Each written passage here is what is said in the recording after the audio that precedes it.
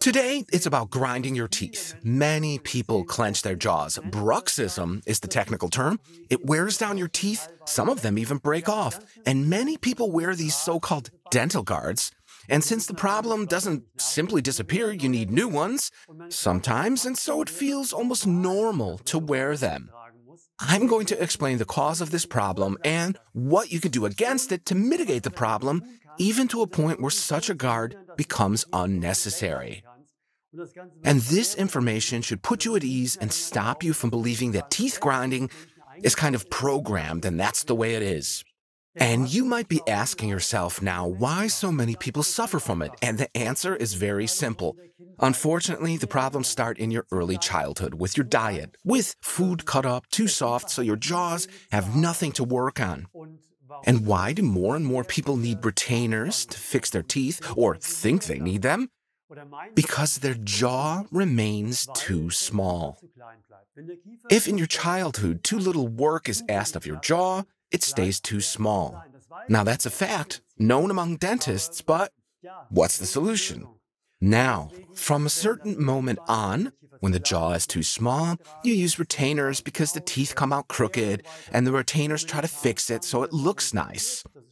In extreme cases, teeth are pulled to fix the problem. But the problem is that the force that the retainer applies to push and redirect the growing teeth in your mouth, this external influence, so to speak, is not relaxing the situation. Quite the opposite, tensions increase over time. All these tensions that have been building up in our muscles overnight need to be released. So the lack of chewing work, which is not needed anymore because our food is too soft. People don't bite into big apples or eat hard bread anymore. These underworked muscles work during the night. Not unlike with a restless leg syndrome, in the form of jerky jaw motions and grinding teeth to release this energy. If, in a purely mechanical way, we needed to open our mouth to bite into something big and bite down hard, then this would reduce the problem. But we don't do that anymore. There's a reason why we say, you're not opening your mouth. You don't open your mouth if something is wrong on the job. You just clench your jaw and bear it. And so adding your psyche, the emotional element, to the physical one aggravates the problem. And the cause of it, the excessive tensions in the chewing muscles, is ignored. And so the problem is left unsolved and bypassed by making sure that if those tensions simply can't be stopped, you should at least protect your teeth. This way they won't break off or wear down. And that's why people use these night guards. This entire development has gained momentum over the last few years. And dentist friends of mine tell me this is crazy because they have patients who need a break every 10 minutes since they can't keep their mouths open any longer.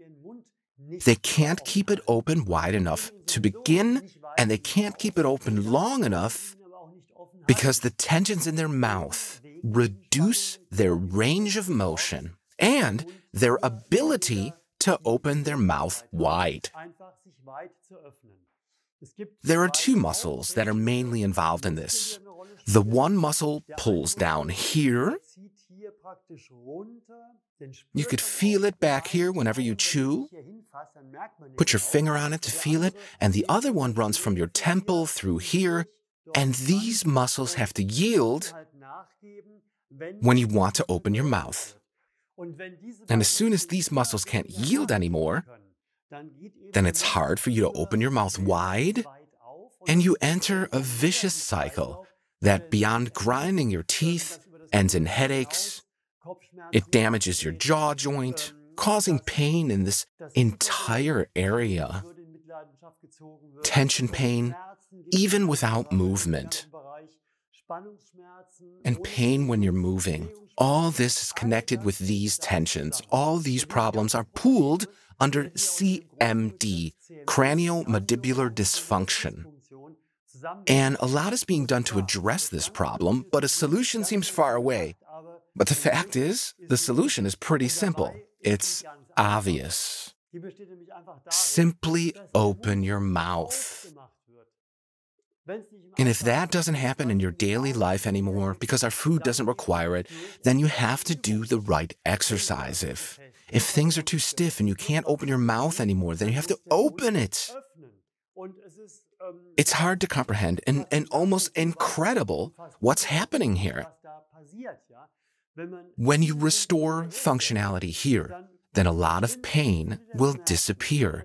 The feeling of tension, headaches, pain in the neck, shoulders, everything is connected here because it's so close together. All these tensions slowly diminish, and so does the teeth grinding. Maybe not only after a couple of exercise sessions. So don't put away the dental guard just yet. Chances are high that you're still grinding your teeth, but if you could see your goal on the horizon, you finally want to know the cause of this problem, that everything is so contracted and under tension. If you know the reason, then you'll know what you have to do about it. Doing the right exercise, that is. And there are some other things that might help you here. Then what developed in a negative direction before this negative feedback loop reverts into something positive, and the issues can be dissolved.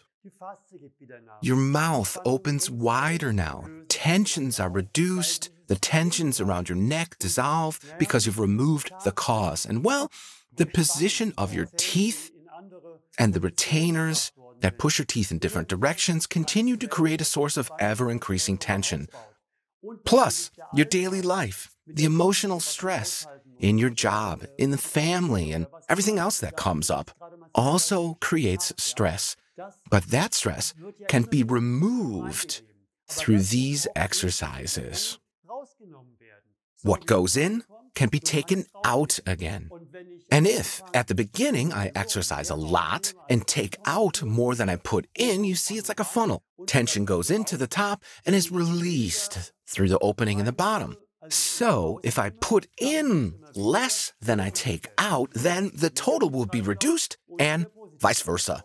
That's the negative and positive feedback loop, so the problem can be resolved. It might take some time, but there's a lot you can do. And how can you implement this knowledge that you have to open your mouth wide? I recommend throughout your day, eat things that are big. A big apple, for example, so that you really have to open your mouth wide and then really bite into it. Something most people can't do anymore.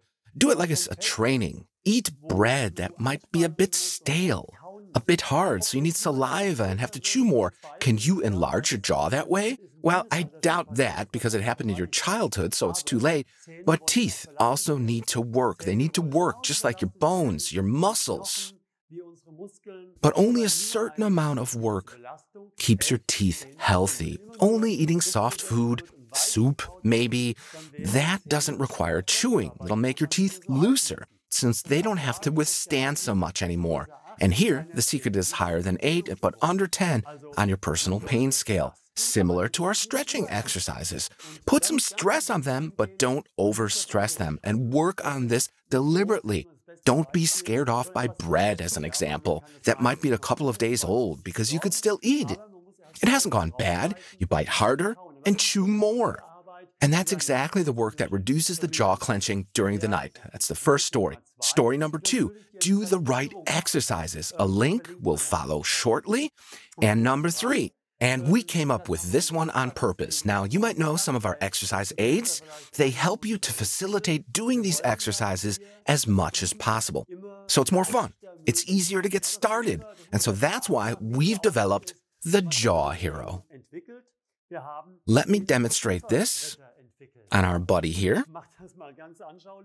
This is our Jaw Hero, that just like a hero, saves your jaws because now it has one porcelain section. Well, it's actually 2 to be exact. that allows you to change its size. And with each day, you can successfully open your mouth a bit wider, and the tensions are being dialed down. And if you put it in here, let our buddy here show you again, and you bite on it and apply pressure in this stretched position, you can apply pressure and then let go. So do real work on it, yeah? You could do it while driving, watching TV, everywhere where you don't need to talk. And that's a great opportunity to release all these tensions in here on the fly. And the reward is a more and more relaxed face. And now a little trick. Should you ever be in a situation where a smile is needed, and you're rather tense and look more or less grumpy, not so happy and nice, then take the jaw hero, put it in your mouth, and start a good stretch. And then try and look grumpy when you take it out again. It's impossible. Why? Through relaxing your chewing muscle, all your facial muscles relax, and you simply look nicer, friendlier. And to make sure that you have the right size, you could work on it at the right level of 9.5 on your personal pain scale, which gives you the best effect. You have 7 cork sections that can be combined with the 2 porcelain pieces so that you can produce all opening angles from 35 to 69 millimeters in 2 millimeter increments. And from my own experience, I could say it's a lot of fun because you're so happy that you could do 2 millimeters more, and that gives you a sense of achievement. If you want more information on this, then please click on the box up here. And if you need more exercises for your chewing muscles, then click down here. And all that's left to do is wish you lots of fun with bringing down the tension so that you'll feel increasingly better in and around your jaw. See you in my next video. Ciao.